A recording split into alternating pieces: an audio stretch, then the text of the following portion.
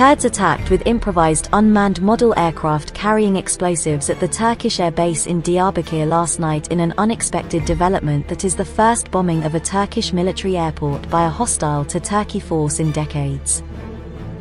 The Turkish military officially announced the event, and several photos that, although we cannot confirm their authenticity, show a large enough explosion on the runway of the Turkish military airport where both F-4 and F-16 of Turkey are based. At approximately 0:30, an attempt was made to attack the 8th Air Force Command in Diyarbakir with model aircraft. There was no damage or injury to our base.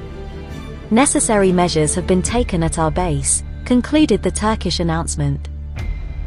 However, immediately after the announcement was published on Twitter, the Turkish General Staff deleted the post anything about it. Turkish Interior Minister Süleyman Soylu also confirmed the news. The base is a target of the PKK as Turkish Air Force fighters from there participate in the bombing against PKK in northern Iraq. Please like and subscribe to GEOPOLITIKI TV.